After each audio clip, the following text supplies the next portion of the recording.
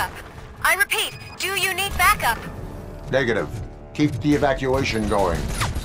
Copy that.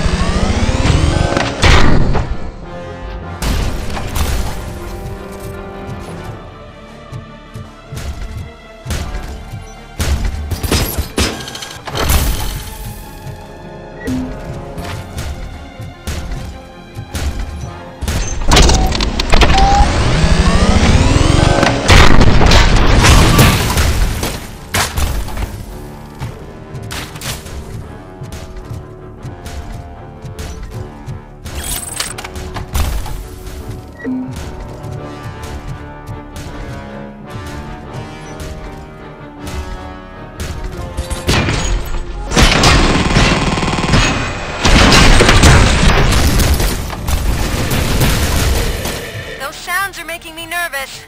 Are you sure you're all right? Affirmative.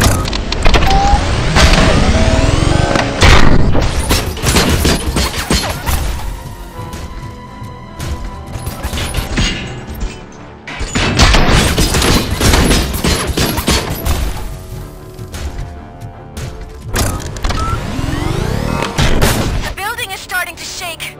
We're nearly done with the evacuation.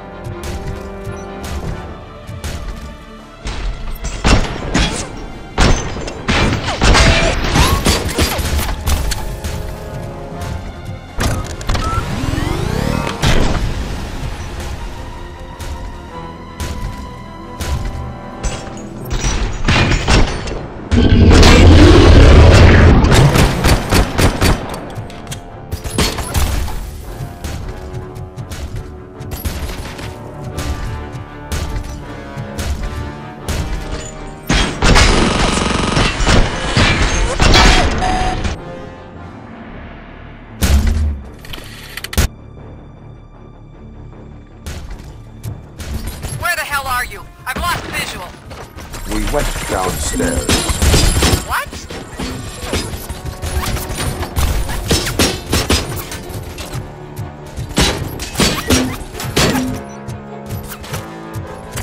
Murphy, we got everyone out. Be careful, the building will not hold. You need to get yourself out of there. I am in the middle of something.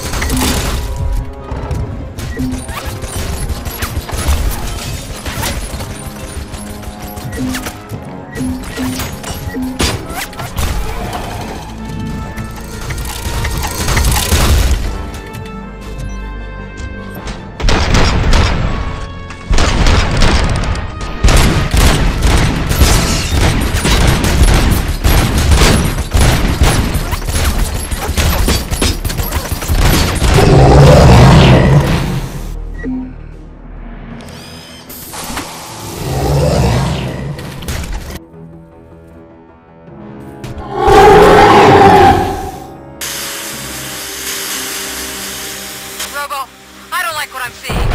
The building's actually shaking. Get out while you still can!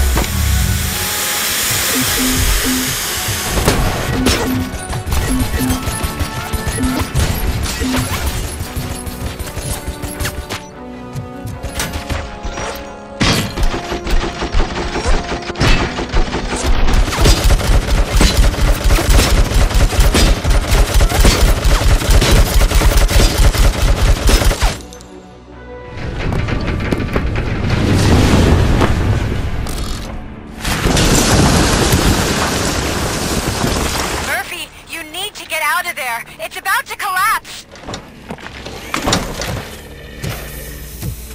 The building's evacuated. There's no one else inside. You need to save yourself.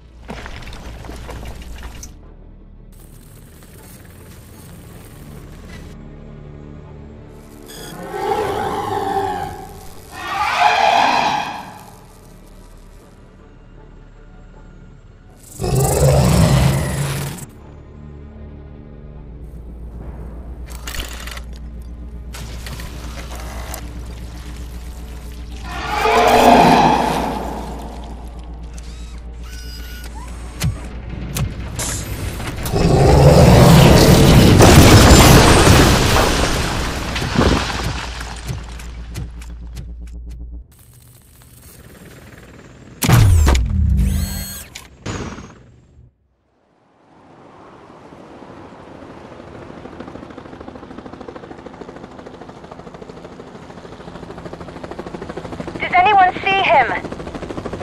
I can't see anything. Move closer.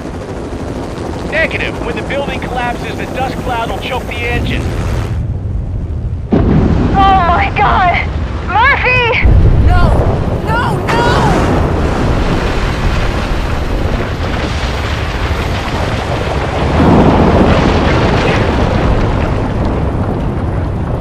Wait! I see something! Is that him? Talk to me!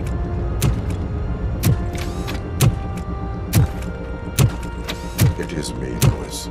It has always been me.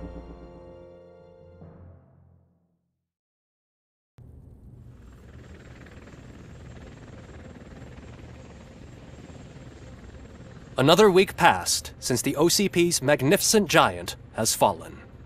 OCP's new CEO assured us that the destruction of its headquarters will not stand in the way of finishing Delta City. Japanese corporation Kanemitsu has already shown interest in OCP's most prominent project. We at Media Break welcome them with open arms. Delta City, yokoso! From the City of Wonders, we're back to Detroit. The city's debt has reached a new peak. Re-elected Mayor Cusack, asked about his plans for reform, said he had other plans instead. OCP is the weakest it's ever been. We'll sue them even if we need a Japanese lawyer, he assures us. Now it's time to introduce a new segment, You the Detroiters, where we share feel-good stories from our local communities. An escaped python terrorizing the local neighborhood has been reunited with its owners. But that wasn't the only thing that was returned. X-ray of the reptile's insides has shown the stolen watches together with the remains of the thief himself. Pickles, a local addict, was so intoxicated with nuke that the drug was absorbed by the python, which explains its bizarre behavior. Isn't that food for thought? Next up, Sunblock 5000 model nearly torn to pieces by an ED 209 after not adhering to the 209's instructions. The dispute over a parking space could have turned deadly if it wasn't for Dr. Olivia Blanche, a seasoned psychologist who managed to keep a cool head during the 209's intervention. Dr. Blanche's new book, Coping with Loss, is said to be of value to both people and machines alike. Soon on Channel 9, the Samantha Ortiz you didn't know. After recanting her unfounded accusations against OCP, our brave reporter ends her fieldwork and becomes Channel 9's newest morning show host. Her first guest? A woman with the world's biggest hands. Welcome back, Samantha. A new world record has been set in Detroit. A man called Funeral Bob attended his 1000th funeral this year. The record-breaking funeral belonged to Max Becker, a former OCP executive. As it turned out, Bob was its only attendee. The OCP delegation did not arrive due to a rescheduled business meeting. We hope the meeting went well. And now from hero to zero. A corporate employee saved the life of a policeman in the Holy Cow restaurant, but he did not do it for free.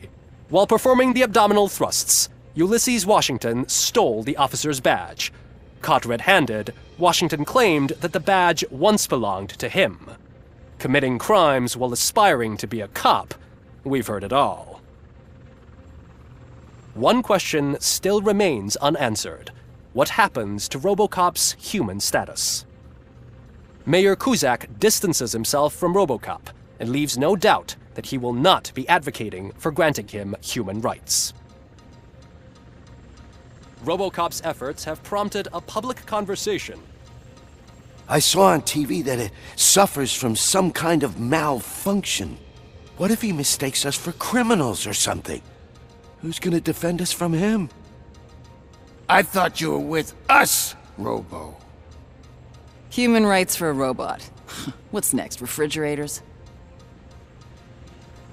It's been a busy time for Detroit, but the cloud that lowers over the city is lifting as police end their strike.